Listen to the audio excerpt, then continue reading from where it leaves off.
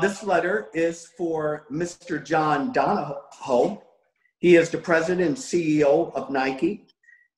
Briefly, we as leaders of the conservative color have watched with sadness and frustration as the country we love has been torn apart by violence and looting. This civil terror perpetrated and led by Black Lives Matter movement has turned American against American and possibly set race relations back decades. Black Lives Matter, a movement run by anti-Christian, self-proclaimed Marxists, hijacked legitimate calls for police reform and turned it to their own ends. This is not a group interested in constructive change.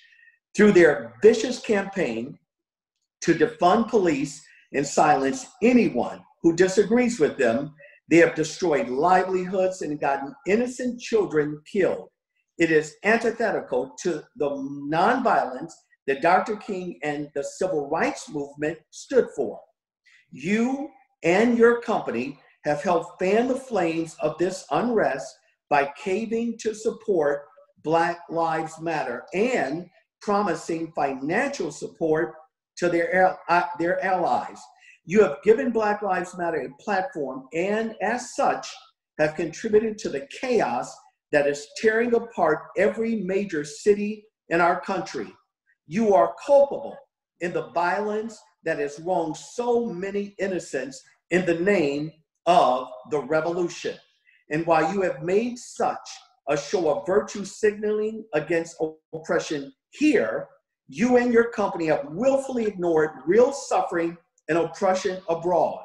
At this very moment, millions of ethnic Uyghurs are languishing in re-education camps in Western China. They are rounded up for being a minority and forbidden from practicing their faith while being forced to work as slaves in factories. These factories make products for your company that are worn and promoted by dozens of players in various athletic leagues. Yet, while this atrocity plays out at the hands of the communist Chinese government, you have been silent. You have been happy to play into the hands of anarchists at home and ignore slavery abroad. As leaders in the church, we can abide neither. We demand that you immediately sever all business ties with China and acknowledge the suffering of the Uyghur people. We demand you end your support to the violent Black Lives Matter movement and any affiliated causes. We ask you take a hard look at real injustice in the world and to remember that change comes through forgiveness and compassion, not violence. As pastors, we are not here to cancel you, as is the popular thing these days. In fact, we are firm believers in sensible civic dialogue. We would like to extend the hand of Christian fraternity and offer to meet with you one-on-one to discuss these important matters and this crucial period in our country's history. If there's one thing we can agree on as a start, it's that this is indeed a crucial moment. We hope to sit down with you and engage in a spirited, respectful debate. Our goal is to heal, not to widen existing wounds. Between human wisdom and God's help, we fully believe we can solve our problems here and in the wider world together. In Christ, this is from Bishop Aubrey Shines, Pastor Francisco Vega, Reverend Derek McCoy, and Reverend Marlon Reed. I'd like to open up also just very briefly to say to the various reporters, various social media outlets right now, that what we are seeing happening throughout our nation is not indicative of the real DNA that this nation is really founded on. And when we have companies like Nike that are unfortunately helping support a Marxist regime whose own platform, by the way, states that they are anything other than pro-Judeo-Christian ethos, which this nation was built upon. Their only goal, according to their own words, is to disrupt and to make sure that these seeds of divisiveness is sown within the fabric of our nation for the purpose to separate Americans from other Americans. As clergy and as the conservative clergy of color, whose reach now has several hundred other Black and brown pastors and bishops throughout this nation, we are saying, as of today, enough is enough. And we are now working diligently to make sure that this company, specifically Nike, will take an approach that will offer civility, stop pushing a narrative that, again, is sowing into the flames of discord that already exists. And we believe if all of us can just sit down, especially Mr. Donahoe, with you, to sit down and speak about this in respectful and in a diplomatic way, we believe that we can help bring a resolve to this great nation. Thank you.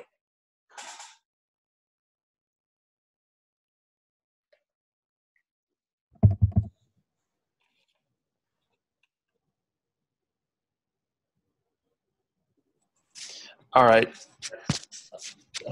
I will open up the floor for questions. Why don't we start with Penny Starr, who's on. Hi, can you hear me? We can, Penny. Okay, good. Thanks for doing this. I'm very interested in this. Excuse me. I guess I'd like to know how are you delivering? Did you do this by delivering a letter? Was it on social media? And how is the word getting out that you've actually, you know, you're sending this letter to Nike and demanding, you said, I think, to cut ties with China. And what did you say, just to repeat, about BLM? What did you want them to do on that regard? Well, Penny, this is Bishop Aubrey Shines. I will address this and then ask Reverend McCoy to do the same thing. Starting from the last premise of your question, one of the things that we want them to do is literally take a look, not based on my opinion, Penny, but based upon Black Lives Matter own stated, documented position. They are anti-American. They are, according to their founders, Penny, they are a Marxist organization.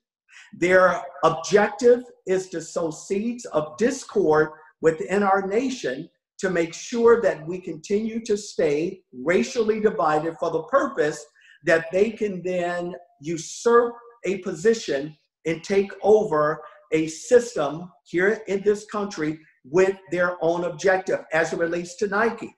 Nike is on record for supporting the Black Lives Matter movement. You're talking about a multi-billion-dollar company that is funneling funds into an organization whose only objective is to destroy America as we know it.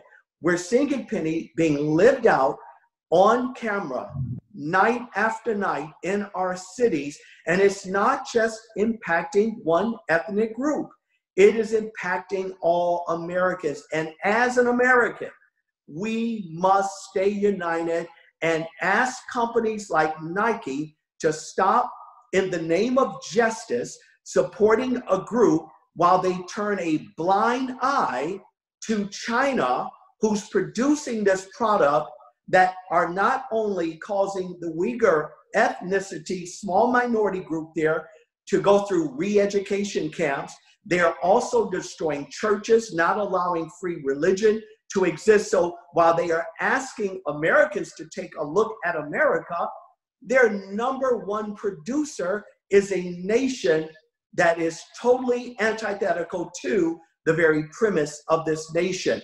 And this is why we're doing the work. And Reverend McCoy will be able to speak on this as well. Thank you, Bishop Shines. And I want to say this as a precursor to even your question, Penny.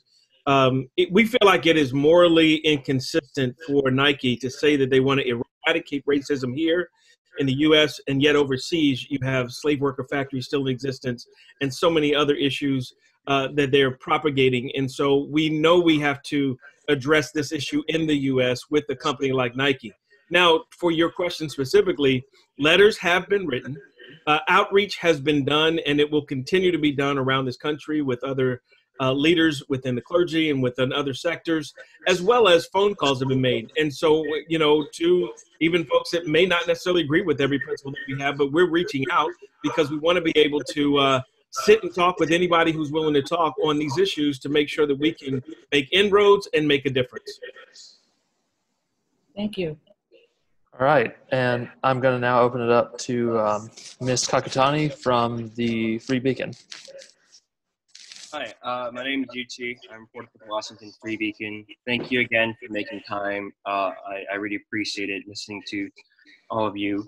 I guess my question is, how has the BLM movement specifically affected your particular community? How have you guys seen, unrest and riot affect your community? Has it affected members of your flock? How has it disrupted your communities, if it has disrupted your communities?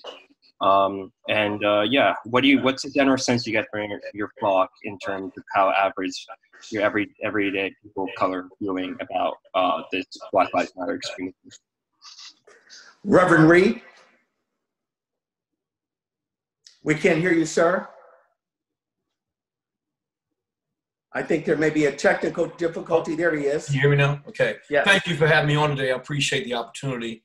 First of all, on several fronts, Black Lives Matter has been very divisive in the sense that I've seen in my own congregation, as well as across the city of Detroit. I'm in Detroit, Michigan. People, families, churches, church members, people have even begun to question Christianity because of the arguments that Black Lives Matter has highlighted. We are seeing a lot of divisive talk among even other clergy. This is one reason why we have joined together and started Conservative Clergy of Color, because we feel like there's a voice that's not being heard to address these issues.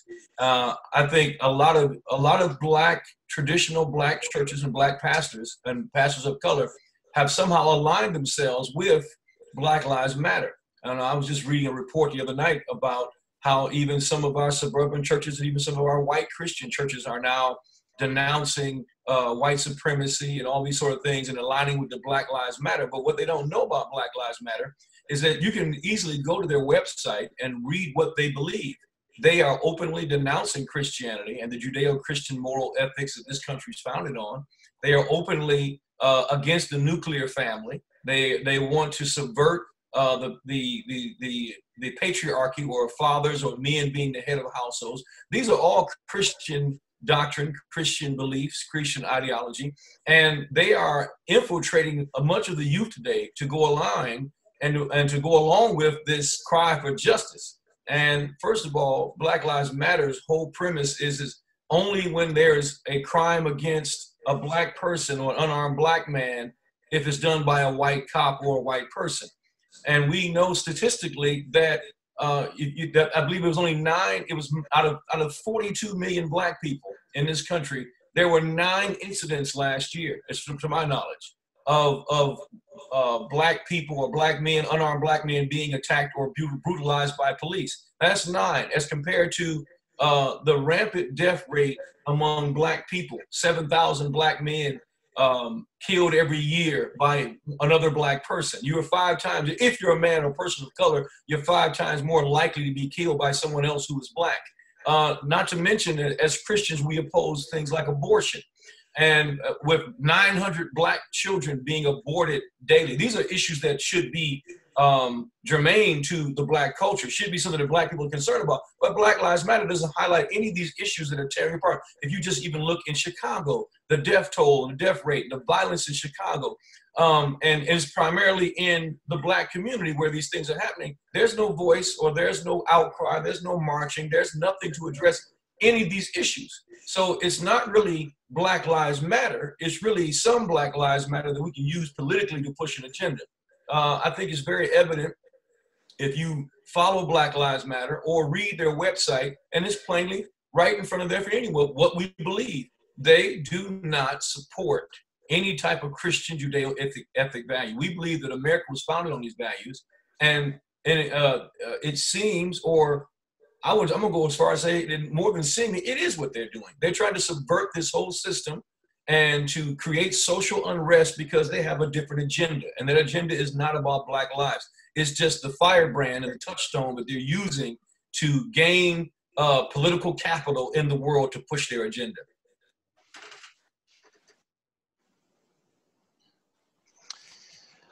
All right. Matter of fact, if I can add one quick statement to that, and Reed said something so great, but I just want to make sure we point out, Martin Luther King said this: darkness cannot drive out darkness, only light can do that. Hate cannot drive out hate, only love can do that. And for us right now, we're really wanting to focus that the hypocrisy of a company like them, calling them out and really looking at trying to profit off of these issues, while, you know, rampant concentration camps and slave worker camps really are going on in China, it is really appalling.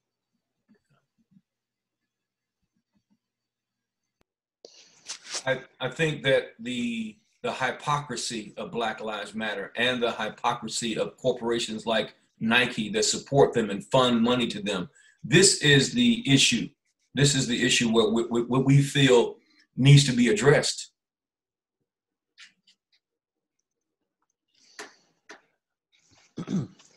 All right, let me throw it back to Penny Starr for the next question from Breitbart, excuse me.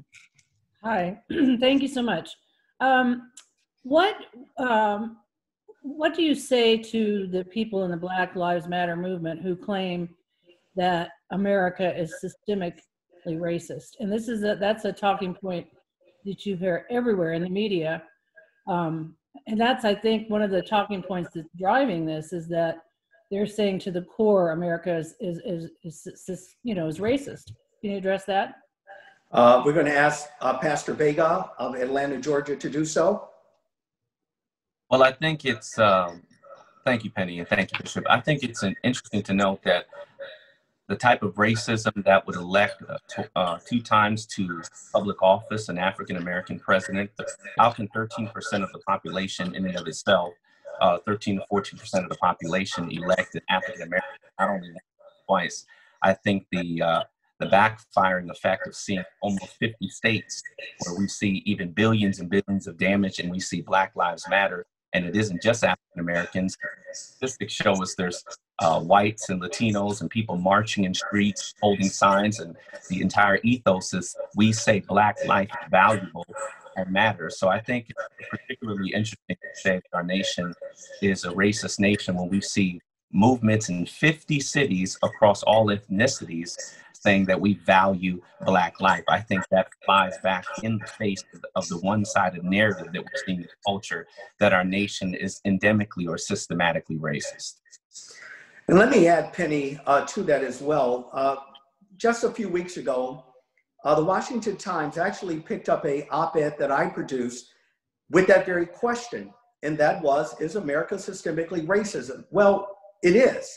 And if we're going to talk about systemic racism, we're going to all have to be intelligent and honest in that intelligent response. It has come, by the way, primarily from one political party. It's the party that fought against the 13th, 14th, and 15th Amendment. It's the same party that gave us Jim Crow laws. It's the same party that gave us the KKK. It is actually the same party that continues even to this day to separate Americans based on their ethnicity and or their gender, and that is the Democratic Party. However, as conservative clergy of color, we're not here pushing and or advocating for any particular group. We're just simply saying that there are some problems in America, and these problems continue to come from certain groupings, and those groupings seem bent on making sure that we remain divided. And it's coming from one quarter. And again, that's not a political point, because again, CCC, we don't advocate that. We're just simply saying there are some problems here, and we've identified one of those problems as Nike. And Nike is supporting the same failed policies for the last couple centuries here that continues to divide America.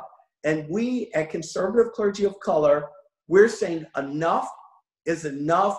And we want the CEO, the president, Mr. Donahoe of Nike, to be responsible enough to realize that every time his organization gives millions of dollars into a Marxist organization, the very thing that you say, Mr. Donahoe, that you're supporting, you're not supporting, because you're helping feed a narrative that's keeping America divided. And Conservative Clergy of Color, we're not standing for it. This is why we're doing the work that we're doing. Thank you. You're welcome. I will pass it back to the Free Beacon for another question. Hi, just a quick clarification. The press release for this said that you guys are also going to talk about NBA and perhaps some other companies as well. Just to clarify, is this specifically about Nike, or are you guys also going to talk about other companies? Reverend McCoy? Yes, sir. This is, this is right now specifically addressed to Nike. However, we are talking to the NBA as well and to other organizations and companies. We wanted to make sure the topic of this opportunity, we really wanted you to understand we are going after Nike, but the NBA is right in line with it, and the others that are there as well. In addition, there are many others that want to stand in line with where we're coming from as far as corporations and owners, as well as even major league owners that are really interested in this as well. So I think we got a great opportunity in front of us to really address this. Yeah. So I guess the follow-up question for that is, why Nike? There's been, a lot of corporations that have put out, Twitter statements in support of Black Lives Matter and probably also profit off of China. What made you guys think that Nike is a priority and this is the company that we want to focus on first? Reverend Reed? Well, Nike is a multi-billion-dollar corporation located in China and in USA. And the NBA is a very, very powerful influencer on culture, especially in Black culture.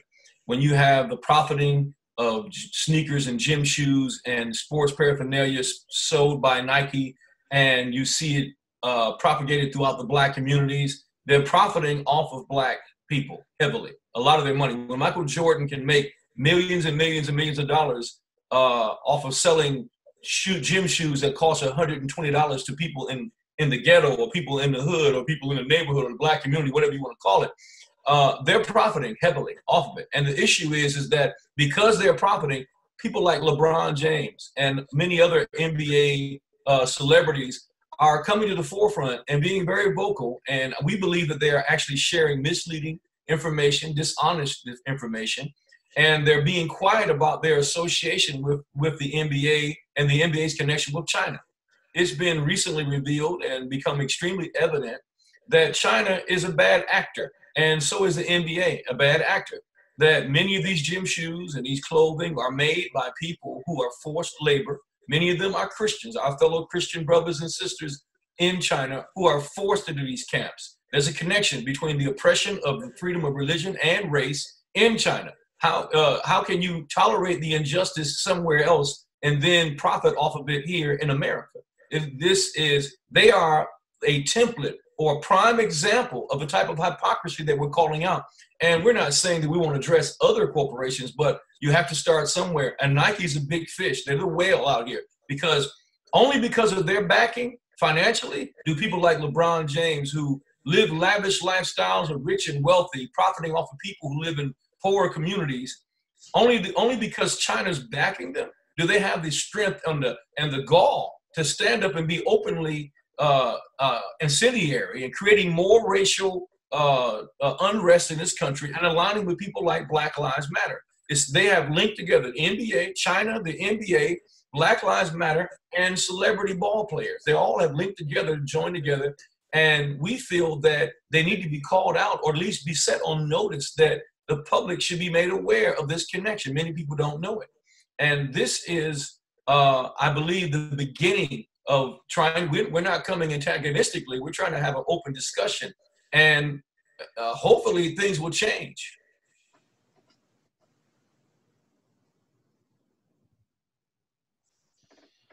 All right, Penny Starr. Okay, so what about the NFL? Because I don't know if you've seen some of the games, but they have the Black Lives Matter right on the field in huge letters. They're allowing, well, the kneeling is a whole other issue, but they're also allowing them to put slogans and Black Lives Matters on their helmets and stuff. So what about the NFL? Reverend Vega? Well, equally as well, because that has a tremendous influence on African American and Latino culture. And when you see millions and millions of dollars and young people in inner city areas that who aspire to professional sports and athletics, and you're sending a one-sided narrative that's creating greater civil unrest or racial tension in our nation, and then there's almost an intentional drowning out of a populist voice in the conservative community of color, to which our heart here as the conservative clergy of color is to represent equally and equality among those voices. When 70 to 80% of African Americans and Latinos, they relate with conservative family values, Christian values, and that also including of race. When you're drowning that out, corporate bullying and corporate intimidation, where you won't allow others to take stands or to share the other side of this narrative, I think what happens is we see a suppression of the First Amendment, a suppression of religious liberty and right, when other Christian athletes and individuals want to take stands or share things, there's this pressure. And I just think that corporate America has stepped into the fray, especially things like the NFL profiteering off African Americans and Latinos regarding athletics and sports, and they're intentionally drowning out what we have to say in the community of color at large. And Penny, let me add to that. We're also seeing something else reflective in the work that we're doing at Conservative Clergy of Color. We're actually seeing a decline of participation in these events. Right now, NBA, NFL, they're hitting almost all-time lows of viewership. Why? Not just Blacks, not just Latino, Americans are saying enough of this. Why? Because we're putting out information to say, every time you allow the logo, a player to sew onto his uniform and or put it upon his helmet, and or you see it on the turf or the basketball court arena of BLM, and then these individuals like ourselves are now understanding that these various organizations, BLM is very specifically, are anti-American, they're anti-family. Now we're seeing a decline in viewership. And let me just add this one small caveat.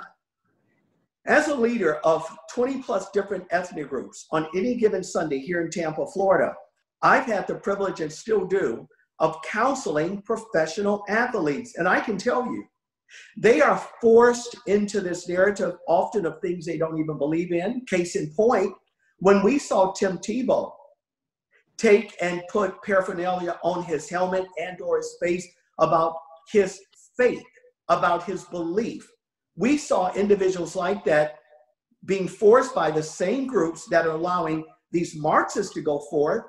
Well, the Tim Tebows and others, they're not allowed to project family values. They're not allowed to talk about the #1 killer in American Black ethnic groups, and that is Planned Parenthood, the same group that is sponsored by individuals like Nike.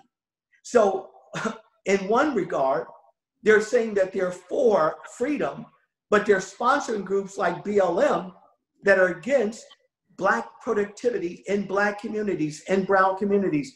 We have found that there's a direct correlation as it relates to these various groups that are causing genocide within the Black and brown communities. Planned Parenthood, they're supported by Nike, yet they're the #1 murderers of Black and brown people.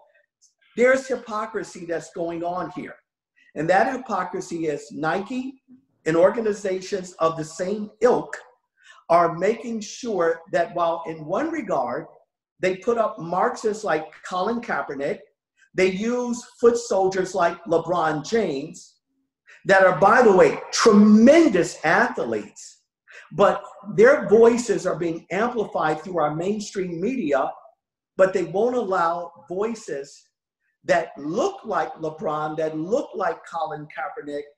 Our voices are shut down because of the millions of dollars that groups like Nike is putting in to make sure that those foot soldiers, they're continuing to have their voices heard and amplified. And we're simply saying to the Nike president and to its board, you must stop supporting anti-American ideas such as Judeo-Christian belief systems that formed and found this nation, and start looking at what you're really doing. While you are doing that, you are actually supporting a regime like China that is destroying the lives of millions of its minority groups, whether they're Uyghurs or whether they are Christians. They are being destroyed by China, supported by groups like Nike. It must stop now. And there's a lot of hypocrisy with the NFL too, as well. I don't think there's any sports franchise or sports that has made more millionaires out of black men. You have a lot of black ball players who have been lifted out of poverty, virtually millionaires, protesting on the field and actually harming the very institution that is paying them money. As Bishop Aubrey Shimes noted, we've seen the plummeted in viewership, the struggling they're having now. All these things to do because they are now politicizing these racial issues arm in arm with Black Lives Matter, and it's reflected in the fan viewership. I think this is the level of how deep the hypocrisy goes when you try to create a narrative about oppression and racism in a country, and as you mentioned earlier about systematic racism, these ideas, and you propagate them in a country where you consider yourself to be an exception because you're a millionaire. I think it's hypocrisy, but very hypocritical. All right. I think we have time for one more question apiece. So why don't we give it to the Free Beacon? Yeah, I guess I just want to come back to how the Black Lives Matter protest has affected your community. You know, can you guys share some anecdotes about, you know, about riots or protests and how that has affected people in your block, and you know, have people actually experienced the riots affect, you know, destroying their small businesses and stuff like that, and you know, has it terrorized people? I just want to, I would love some anecdotes that could really bring to life the experiences. Honestly, I can say that Detroit has remained out of the rioting and looting. We had most of the protesting has been peaceful in Detroit. I can't say we have not had a lot of destruction of property in the city of Detroit, but I have seen division among church members. I have lost church members because of Black Lives Matter. I've lost friends, relationships. I have seen a backlash on social media. I'm talking about people unfriending, walking away, stop listening to the ministry, not supporting the ministry any longer.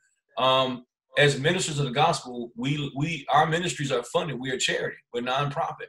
When you have people that walk away from you and vehemently denounce you because you don't support Black Lives Matter, which is an anti-Christian, Marxist, anarchist group, it seems absurd.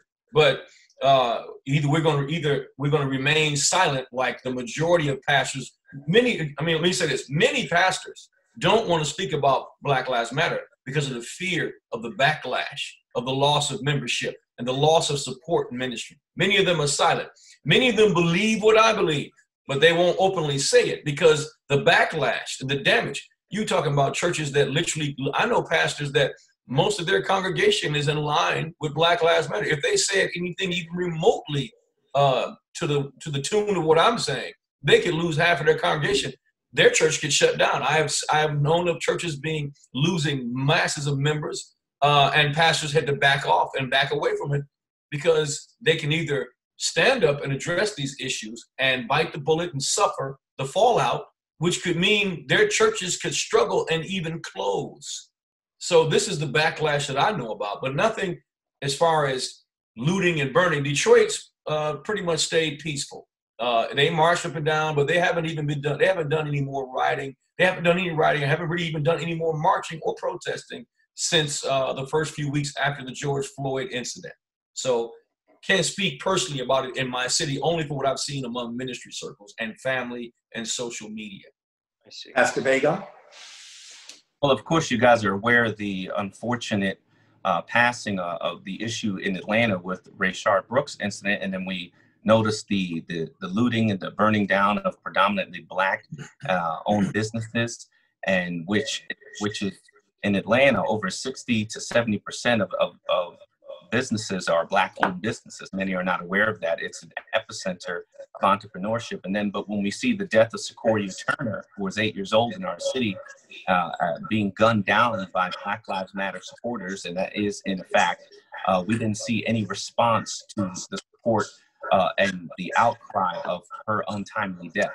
So I've seen also the tremendous backlash in our city, which is the epicenter of civil rights, that has emanated throughout the world regarding a unity and racial civility, championed by Martin Luther King Jr., who obviously is the clarion voice culturally for civil rights. And he was very emphatic in the civil rights movement of being a supporter of nonviolent protests. And he vehemently denounced any use of riotous of rioting. He said that rioting is the voice of the unheard, but that is often misquoted.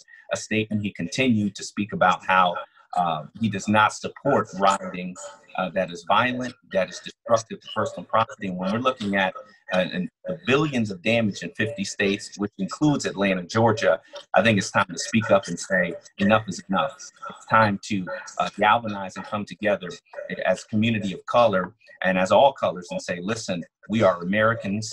We are Christians first. We are Americans second. And we want to do something to heal the racial divide and not set our country back decades. Reverend McCoy? Quite honestly, you know, I was thinking about conversation I just had recently with a business owner at a local church here, and they've had several pharmacies that they actually owned around the city, and 3 of them were looted, broken into, you know, all sorts of stuff taken, and really it was interesting because we talked about it. They said, you know what, we could profit from doing a different style of business, but we prefer to be, you know, the local pharmacist, really connecting with the community. But yet, this is one of the unfortunate incidences that happened during one of the protests. Now, I'm a proponent. I think protests are great in terms of, you know, it's about our free speech. At the same time, when they turn to a place where, you know, you begin to loot and rob and pillage businesses that have been worked hard for, that have been the spirit of entrepreneurship and the backbone of our country, I think that's just wrong. And really what I think for the most part, you know, some of the pieces that we're saying as well is, you know, Black Lives Matter, everybody's talking about this and maybe it's not too well addressed, but, you know, it's a quick coined saying that people wanted to jump on too fast. Unfortunately, because of maybe miseducation, misappropriation, people aren't understanding the devastation and the hypocrisy behind it. And that's really what we're trying to do. The statement, do we support Black lives? Yeah, we do. We support all Black lives. Matter of fact, we support all lives. And we believe that they all matter. But now the issue, though, when we get to the separation of this is that we feel like this organization is not representative of so many values of people around this country. Some of the issues that have come up are really the height of hypocrisy. It does not stand for the fabric of the family and the community, which is really the fabric that we understand. Some of our families and communities are broken down. And the reason why we have to fix them and the need for the fixing is more solidification of the family unit and a building up of that family, not tearing it down. And so we understand that this is one of those things that have been, it can be devastating specifically to our community. And that's what we don't want to see propagated even further. We do not want to see our community even further pulled apart by hatred, further pulled apart. Almost what we see in play is almost a spirit of Willie Lynch happening within this Black Lives Matter thing, which is that whole separation that took place in slavery that really discombobulated the family unit and really work to separate and divide. So it's really important for us to see love flourish, to see the right things addressed, and to see the truth to be prevailed. And lastly, these aberrant teachings of Black Lives Matter that are supported by organizations like Nike, they do disservice on not just on the fronts that I think so eloquently were just stated, but I'm looking at our Constitution being eroded here in this case. Many of our executives, as leaders, we have multi-type of individuals that have various jobs, etc. And I can speak to those that are executives that I shepherd over, and I can tell you their voices are being silent because of Black Lives Matter, because various companies are now taking on this idea to make sure that their employees are sensitive to the Black Lives Matter. Well, any of our congregants that have a historical view, any of our congregants that have a view of America not like Black Lives Matter, whose agenda is to destroy Western civilization, our congregants are being silenced by companies, which obviously is voiding their constitutional right to speak, because if they speak out, they're going to be marginalized.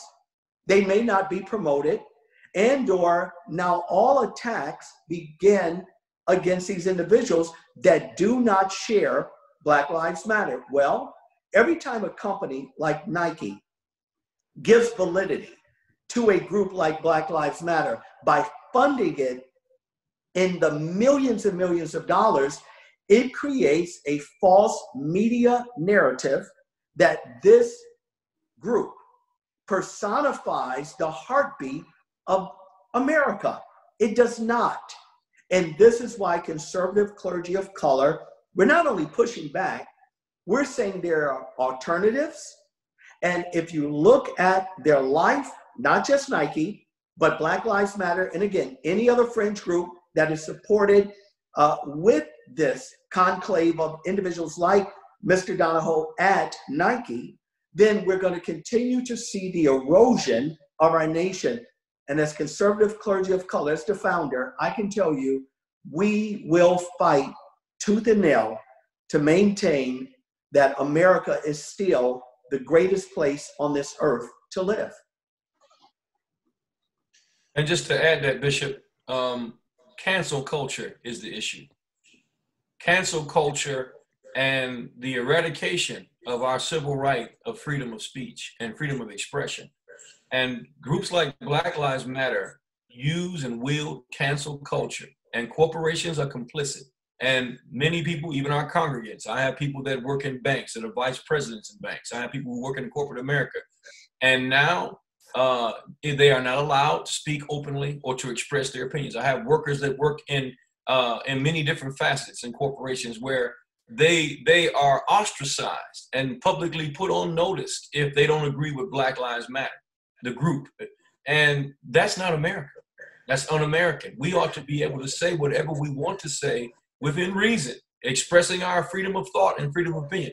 So we're talking about the absolute suppression of what has made America great in the first place, that we are free to speak our minds, freedom of the press, even with you. We're not, cancel culture is an enemy to the very culture of America. Canceling anybody who doesn't agree with us. The backlash of destruction and of anybody that has a different opinion from Black Lives Matter and other groups like Black Lives Matter. But we're talking about Black Lives Matter primarily, and how in this recent rise, and talking with many of my friends who work in corporate America, how that in their focus groups, how Black Lives Matter has infiltrated. These corporations are talking about giving them money and to the tunes of hundreds of thousands of dollars to fund them, and they don't even know what Black Lives Matter is doing with money. It's just to give them money for what reason? Black Lives Matter doesn't do anything for the Black community. They're just amassing wealth, hundreds of millions of dollars, to do what with it?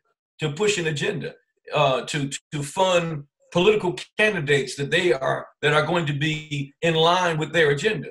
I don't think that the bulk of Black Americans or corporations really know exactly what they're getting in bed with when they support people like Black Lives Matter. I think it is of the utmost importance that we address them, and to address them and expose them for what they are. All right. Let's go to Penny Starr for the last question, and then we will hand it back to Bishop Aubrey Shines for closing remarks. Okay, great. What you touched on now, I think, is really important, because I think if you ask the average person, hashtag Black Lives Matter, they say, well, what's wrong with that? Of course they matter. And they do not, I don't think that the average person, because I've done some queries myself, knows that this isn't just a hashtag. This is a political organization. It's not a hashtag. How do you get that word out? Pastor Vega, we'll start with you, sir.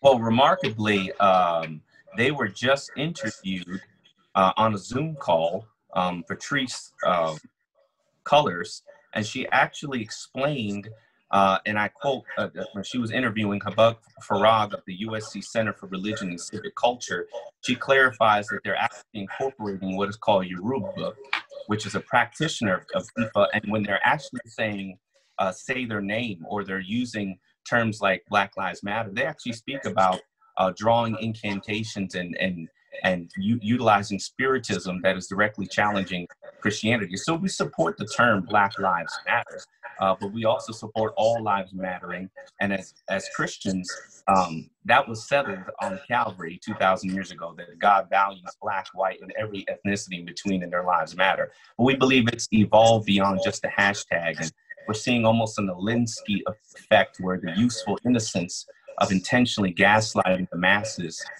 with real issues that need to be addressed regarding maybe police reform or accountability, but that's being exacerbated to where we're watching these Alinsky type tactics to try to create a revolution, which really goes back to just one particular party, which is the Democrat Party. Up to date, they've raised over $1 billion. In the week of George Floyd's death, they literally raised $50 million.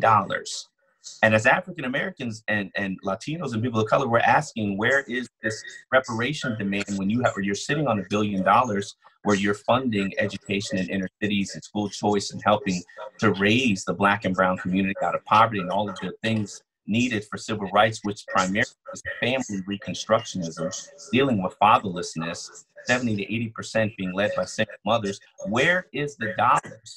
If Black life matters, and it's not more than just a hashtag, where is the actual dollars going to support and build Black and brown life? Good question. Reverend Reed? Reverend Marlon Reed? I think I've lost you. Nope, you're there. Oh, you have me? Okay. I'm sorry. You were going to follow up, and then after that, Reverend McCoy. Oh, Black Lives Matter and the movement. I hear it all the time. I hear people constantly on social media discussing it. I support the movement and not Black Lives Matter, because I've been consistently bringing up what Black Lives Matter stands for. I've been publicly posting what their website says that they believe in, which is antithetical to everything Christian and American. Is Marxist. They openly declare they're Marxist. They openly declare that they're against the nuclear family. They're against faith, Christian faith, and family, the foundations of Christianity. They openly declare these things, and it's recently come to light that they're also into African spiritism and devil worship, which of course we are opposed to that. But when you bring these points up, even Christian people, a lot of people say, well, I don't believe in the organization, I believe in Black Lives Matter. And of course, who's going to say that Black lives don't matter? I don't like the term Black Lives Matter because it infers that Black lives haven't mattered up until now. It infers something that, like we have to make a statement that Black lives matter. because they haven't mattered or they don't matter, which is not true. We can look at our history of America, that America has grown and a land of opportunity for many Black people, and people. No other country in the world has raised Black people up to the heights that they are in politics, in sports, and celebrityism, and wealth like America. And so I try my best to help people understand that you can be for the advancement of colored people without supporting Black Lives Matter. But here's the problem. You can't separate the two. When you say the phrase Black Lives Matter, that is another coin in their bank. That is another, what should I say, another plus in their category. They're profiting off of everyone saying Black Lives Matter. And the difficulty we are having, I'll admit, is getting people to differentiate, to make a difference between them, to see that you cannot align with the slogan Black Lives Matter and not support the organization, the Marxist communist organization of Black Lives Matter, because they're profiting from it. And this, I would admit, is a difficult area that we're having because, as I said, no one's going to say that Black lives don't matter. No one's going to say or disagree with that term, that slogan. It's a very ingenious slogan, but the problem we're having is trying to get people to realize that when you support that, I'm even an advocate for coming up with a new name or something else to support it. But that name is fueling and aiding in the pushing of the propaganda and the agenda of Black Lives Matter in the Black community. Reverend McCoy? Yeah. Quite honestly, Peggy, to answer your, I think it's Penny, to answer your question quickly, is you asked the person, you asked us, how can we get this word out? One, there are countless leaders around this country that are very concerned about this issue and are concerned about BLM, the statements of it. And I think you're going to see a turning of the dial on this, quite honestly, as people get more informed. Information is a powerful thing. Education is a powerful thing. Ironically, the Black Lives Matter, who doesn't even stand for educational choice. So it's amazing. But also, the other question that I say real simply is, do you believe following the money is true? So if you follow the money, go to Black Lives Matter, and I tell people this all the time, go to Black Lives Matter yourself, click on the donate button, see and read. Once you read, you find out this is an ActBlue charity. This is an ActBlue organization. ActBlue is doing nothing but putting things exactly that way. Funding blue candidates, funding Democratic Party candidates, funding the very folks that, be honest, that don't even support some of the real issues that are going to help change these communities. So if we look at those hard-hit communities, we look at Baltimore City, we look at Chicago, we look at Detroit, we can go down the list of the cities around our country. Who are they led by? They are led by folks who have been in that party line and that party system for quite some time, and years upon years upon years, and change has not come. So if you want to keep funding that kind of thing in your cities, go to BLM and click on the donate button and give them money, because that's what you're going to get more of. You're not going to get change. You're not going to get reformation. You're not going to get transformation. And so I just want to make sure I say that. And the more we tell people that, the more the light bulbs go off, the more the question marks come, and the more they say, oh my goodness, I didn't know. So it's up to us, and it's incumbent upon other media outlets, and that's why we're really doing this, is to make sure we get that word out there. And the more people that hear it are changing. And in conclusion, with us at CCC, my paternal grandfather, gave his life to this nation to fight to make sure we have freedoms. Every time Mr. Donahoe and organizations such as his, Nikes and others, when they fund Marxist organizations, it's a slap in the face of those of us who have had parents, grandparents that have fought wars, have a son that is in the military. It's an affront. Because what you're saying is those that have made the ultimate sacrifice and are willing to put their lives in line to make sure that you and I here in America can be safe from this type of tyranny. When you fund organizations like Black Lives Matter, you're actually fighting against those men and women that are on the front line, not just military, but our great police officers that protect our cities, our great men and women of uniform to make sure that our cities are squashed of this type of debacle that we're seeing lived out. And so Nike, every time you fund BLM. You're funding the demise, and it is a affront, is a slap in the face to those of us kids like myself whose grandparent or sons or daughters serve our nation. A conservative clergy of color, it's simple. We're saying stop, because you're dividing America, and we will not allow it to continue to go on without giving an alternative voice. And that is who we are. All right. I would like to thank everybody for being here this morning, for your participation. And I'd like to thank all four of our ministers who we have here today for their thoughts. So thank you again, and hope everybody has a wonderful day and a great Labor Day weekend. Sorry, a quick question. I would love to get a copy of the letter you guys sent to Nike. Will, can I follow up with you to get that letter from you after this? Sure thing. Yeah. All right. Thank you. Yeah, I'd like that too. Yes, definitely. I'll see about getting that over to you guys as soon as we wrap up here. Great. Thank you so much. Thank you. All right. Everybody, thank you. Have a great one. Thanks again. Have a good one, gentlemen. Thank you.